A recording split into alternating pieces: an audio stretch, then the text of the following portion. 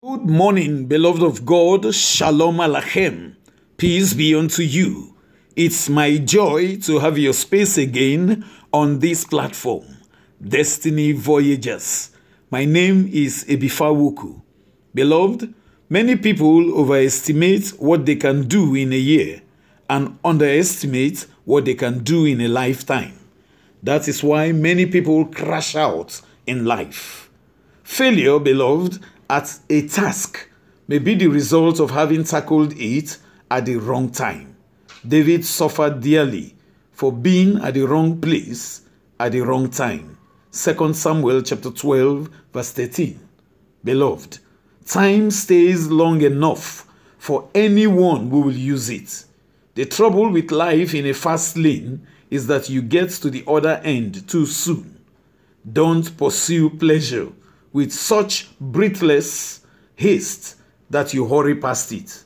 Therefore, three things today. Number one, haste make waste. Ignorant zeal is worthless, the Bible says. People run their lives by their own stupidity. Proverbs chapter 19, 2-3, Message version. Number two, give time. Make the most of time. Ephesians chapter 5 verse 16.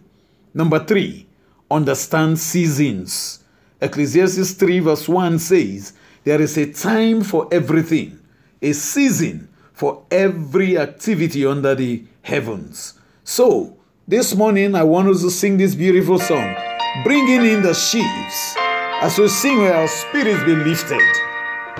Sowing in the morning, sowing seeds of kindness, sowing in the noontide and the dewy eve, waiting for the harvest and the time of reaping. We shall come rejoicing, bringing in the sheaves, bringing in the sheaves, bringing in the sheaves. We shall come rejoicing, bringing in the sheaves, bringing in the sheaves, bringing in the sheaves. We shall come rejoicing, bringing in the sheaves. Sowing in the sunshine, sowing in the shadows, fearing neither clouds nor winter's wheeling breeze. By and by the harvest and the labor ended, we shall come rejoicing, bringing in the sheaves, bringing in the sheaves, bringing in the sheaves.